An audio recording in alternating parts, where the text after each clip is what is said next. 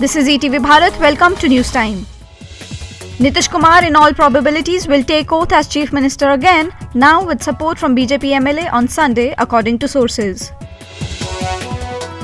Amid the turmoil in Bihar's ruling Mahagathbandhan, the opposition BJP has called a meeting of its MPs and MLAs on Saturday, apparently to discuss the upcoming Lok Sabha polls.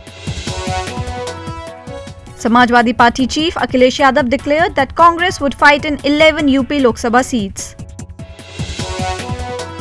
The Archaeological Survey of India, which has claimed to have found the Gyanvapi Mosque in Uttar Pradesh's Varanasi to have been built on the ruins of a pre-existing temple, has also found Mughal-era coins buried underneath. Maratha activist Manoj Jarange on Saturday called off his indefinite fast over the Maratha quota issue after the government accepted his demands, with Chief Minister Shinde announcing that till reservation, they will be given all benefits enjoyed by OBCs. Delhi Chief Minister on Saturday claimed the BJP had offered ₹25 crore each to 7 of its MLAs in Delhi to quit the party, while also threatening to topple the Kejriwal government.